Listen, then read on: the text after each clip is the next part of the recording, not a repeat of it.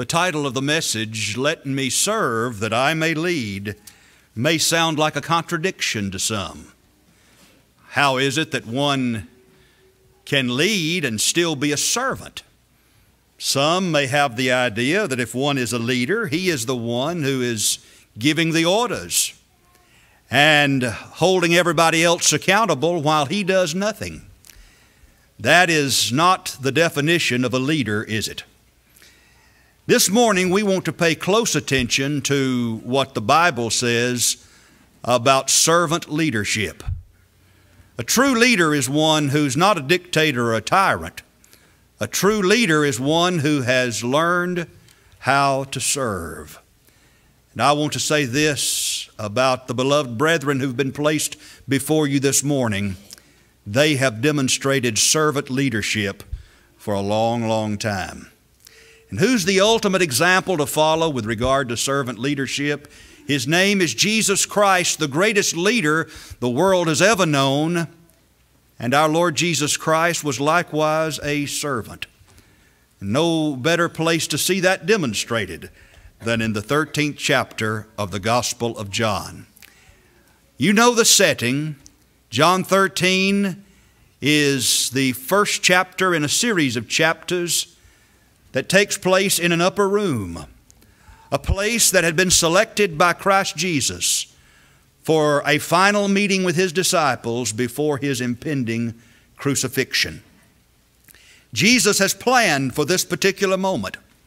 It's going to be a special occasion where He instructs His disciples, where He tells them about how much He loves them, where He instills confidence in them, and likewise hope. Despite all that's about to happen, this is part of God's plan, and Jesus makes that clear to these disciples. It's interesting that the servant leader Jesus is more interested in His disciples at this particular time than He is Himself. Here He is about to undergo the enormous pain and suffering of that trial and crucifixion, and yet He's concerned about His disciples. He wants to give them admonition and encouragement. He wants to give them power to keep on keeping on, even in the midst of what is about to happen. And Jesus does this despite the fact that He knows that not only one named Judas Iscariot would betray Him, but before that night was over, the Scriptures would say all would flee from Him. And yet He loves them, and He desires their association. The servant leader. The text says, "Now before the feast of the Passover, when Jesus knew that His hour was come," just pause right there. Timing was everything in the plan of Jesus. We sometimes say that time means nothing to God, but God is not confined to time, and yet timing is everything with Him. He did create time for man's benefit, and in the fullness of time, Jesus Christ came to this earth, did He not? Galatians 4:4. And so while it's true that a day with the Lord is 1,000 years is a day, timing is still everything in God's plan. And the text says here that Jesus' hour was come. Did you know every one of us have a particular moment where we have to make big decisions? Some decisions we had no control over them. We were born. We had no control over that. There was the hour when we were born, and yet another hour we had complete control over our decision for Christ, didn't we? And I reflect back upon my life. There was that moment when I was born, and there was the moment when I made a decision for Christ and was baptized into Him. There was that decision when I decided to give my heart and life to preaching the gospel, the decision to get married. And so we all have these hours of decision, these special moments when we have to rise to a particular occasion. And our Lord Jesus Christ came to this critical hour. The text says He knew His hour was come, and His hour that had come upon Him was that which had been planned throughout eternity past. He would now offer Himself as a sacrifice for mankind. He knew His hour. Every one of us is faced with a moment where we have to rise to the occasion. Will we accept that moment? When your hour comes, will you be ready for it? With regard to leadership, leadership is not something you seek after. It comes to you. And you have to be willing to accept it when it comes your way. Jesus' hour had come that He should depart out of this world unto the Father. The hour has come where His work is almost finished, but He still has something left to do. His hour has come. The wise man in the book of Ecclesiastes would remind us to everything there is a season, time and a purpose to everything under heaven. Time to be born, a time to die, and a time to do a whole lot in between. The hour of decision comes upon us. The hour where we make our move. We find ourselves where we have to make critical decisions with regard to our relationship with Christ. So what will it be? Here in this first verse, the text says that Jesus knew that His hour was come, that He was to depart out of this world unto the Father, and notice, having loved His own which were in the world, He loved them unto the end. There's another thing you learn about the servant leader, is that he is wrapped up in a cause that's bigger than himself. It's the selfish person who's out for personal gain. But the person who truly lives and who's happy is caught up in something much bigger than himself. Are you caught up in Christ? Doesn't get any bigger than that. You caught up in His cause? Jesus taught us that His business was a people business. And sometimes I've heard individuals say they wanted to preach, but didn't want to have anything to do with people. It's going to be difficult to preach if you don't have anything to do with people. Somebody says the church is great, it's just all the people you have to worry about, right? Well, the church is composed of people redeemed by the blood of Jesus. And our Lord Jesus Christ came to this earth because of people. And it says here about the 12 with whom He had an intimate association. He loved them unto the end. He loved them to the fullest extent possible, didn't He? He loved those who would betray Him and deny Him. But that's the nature of the servant leader. He's going to do all that he can to help in a particular situation. He rises to the occasion because people are depending upon him. And Jesus understands there are those who are depending upon Him. So He loved His own, which were in the world. He loved them unto the end. The church of our Lord is composed of people. And therefore we need servant leaders who encourage us as a people, who inspire us, who will help us to rise to new heights like never before. That's Jesus. But whenever something good is happening, you can be sure the devil wants to interrupt what's going on. And therefore in verse 2, supper being ended, the devil having now put into the heart of Judas Iscariot, Simon's son, to betray Him, our Lord Jesus was aware of that. The servant leader is aware when others are not aware.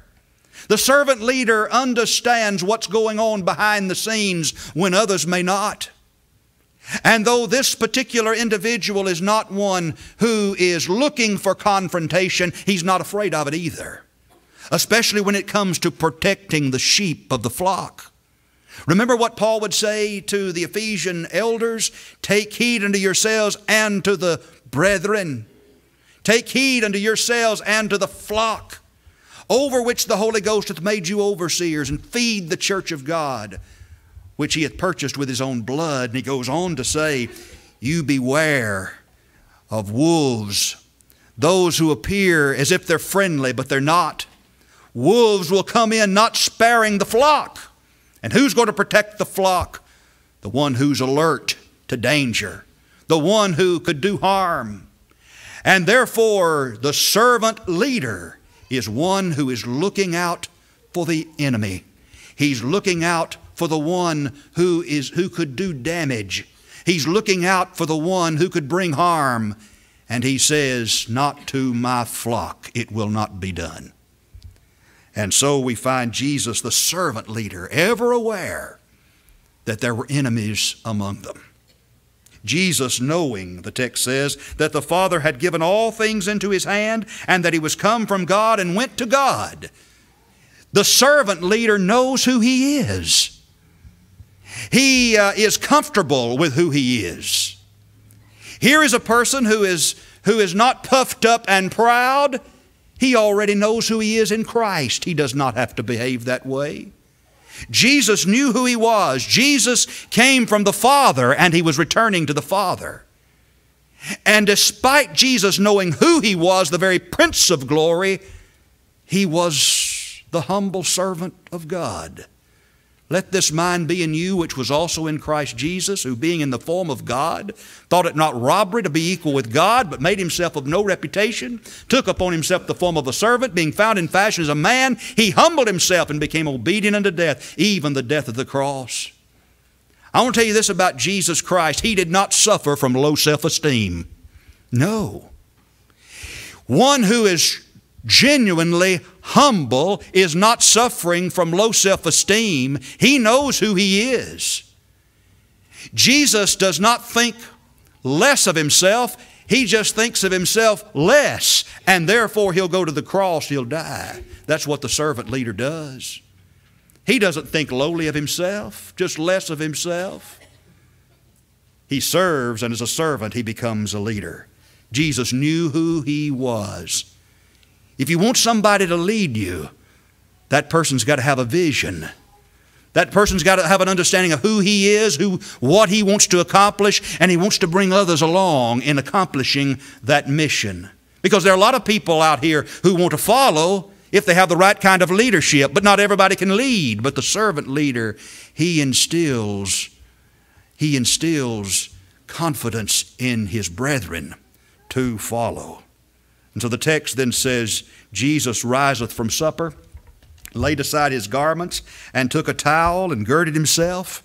And after that he poureth water into a basin, and began to wash the disciples' feet, and to wipe them with the towel wherewith he was girded. It's interesting to me that Jesus planned all of this. Jesus is an organizer. He's the one who's made preparation for this meal. And did something happen in the process of planning that he forgot about someone being there to wash the disciples' feet? Well, wait a minute. The Lord remembered the room. The Lord remembered the meal.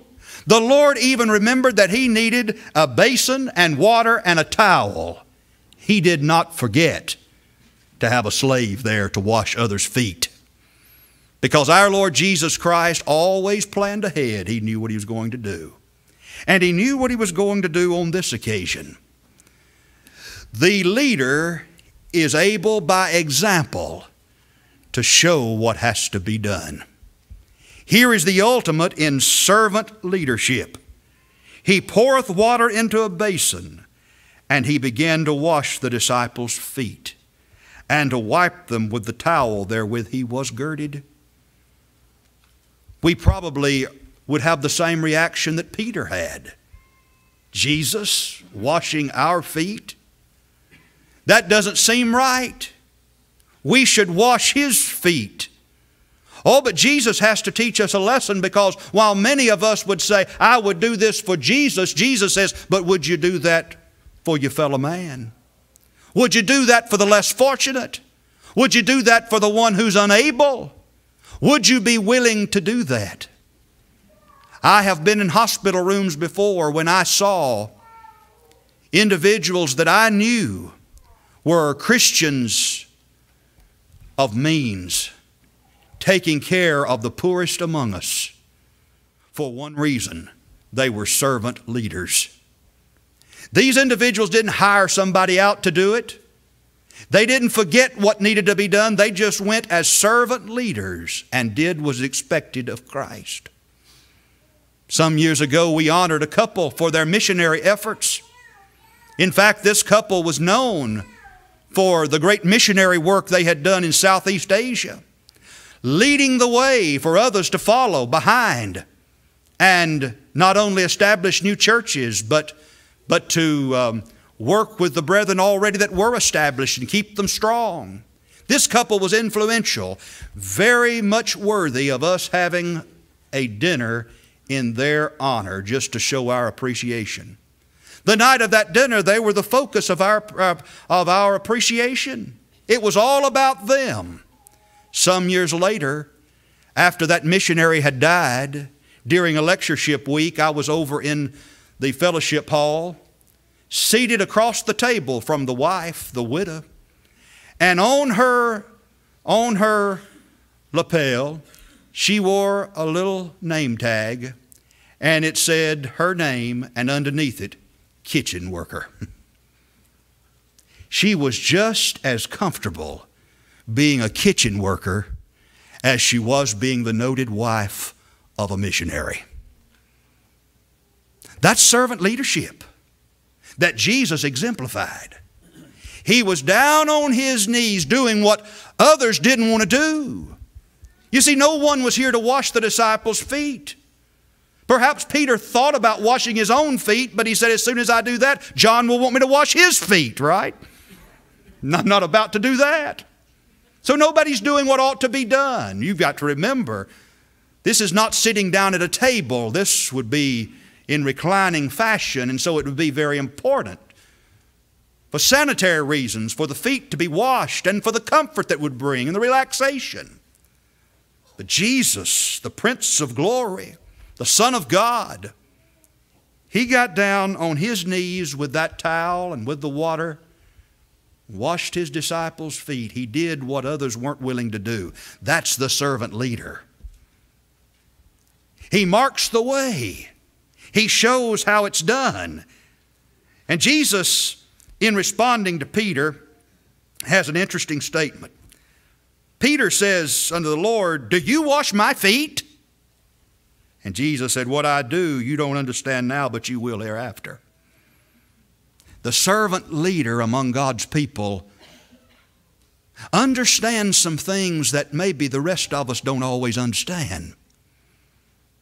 He's got a vision of where he wants to go. And here's what he wants to do more than anything else. He wants to take the people of God up to a new level where they've never been before. That's what servant leadership is all about. I'm going to show you how to lead by showing you how to serve. And you may not understand what I'm doing right now, but eventually you will. When you accomplish tasks for the Lord that you never ever thought possible, you see, that's when the servant leader can say it was worth it all. He marks the way. Peter says, I don't understand this. I can't let you wash my feet. And Jesus said, what I do, you don't understand now, you will after. Peter says, you'll never wash my feet. And Jesus says, if I don't, you'll have no part with me. You see, the servant leader must have those who follow. And Jesus had those who followed. If you have anything to do with me, Peter, you'll recognize what I'm doing. And not only will you allow me to do this on your behalf, you will do it to others. Well, Peter then says, Lord, don't just wash my feet, then give me a complete bath. He says, if that's what you're talking about, not my feet only, but also my hands and my head. And here's where you find the servant leader is not given to extremes. Peter's going from one extreme to another, isn't he?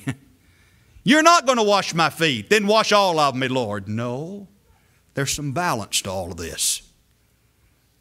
You see, Peter, you don't need a bath. Jesus says, he that is washed needeth not save to wash his feet, but is clean every whit. You don't need to have your whole body washed. You just need your feet washed. Most of us as Christians, we can say this, we don't need to have a complete bathing, but we do need our feet washed from time to time, don't we? And Jesus then went on to say that there was one who's not clean among them. And there again, the servant leader recognizes the one who's not faithful to what they're doing. He knew who would betray him, and therefore said he, you're not all clean.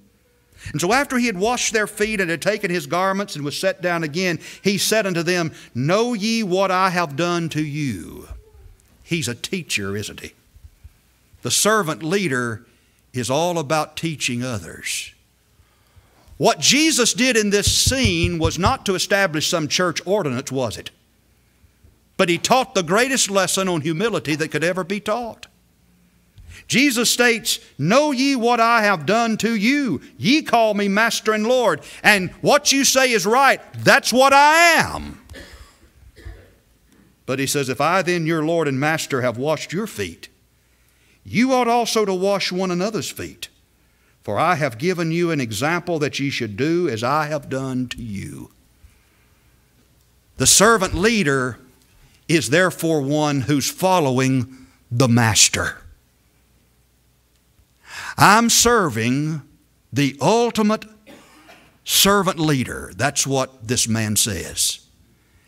And as a result of what he is doing, he encourages others to grasp his vision and follow behind. Jesus, the servant leader, says, "Here's what I've done to you. Now you go out and do the same." And notice the result.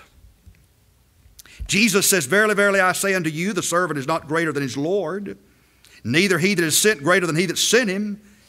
If you know these things, happy are if you do them."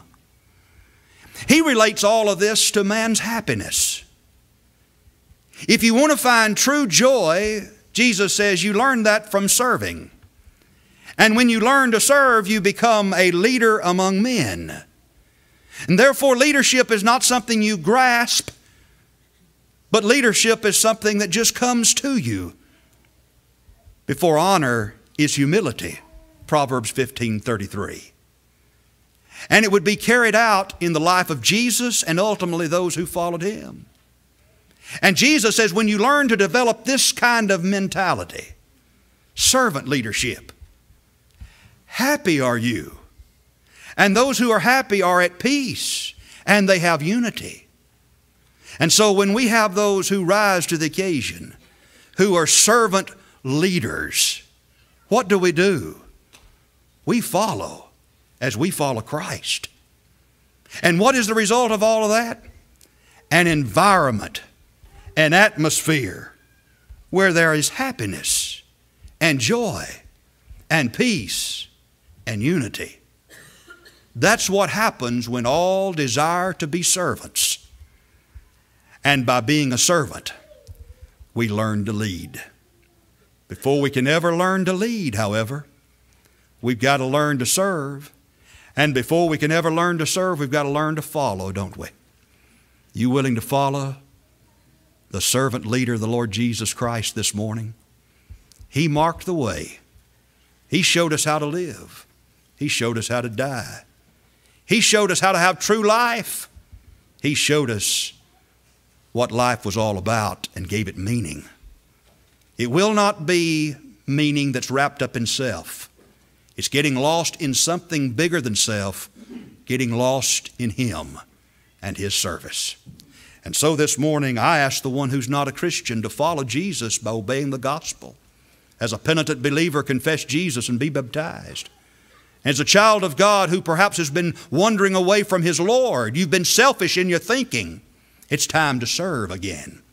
And through your service, lead by example. Would you be willing to do that this morning? Step out and come if need be. Recommit yourself to the Lord Jesus Christ, to His church, to this congregation. We wait for you as together we stand and sing.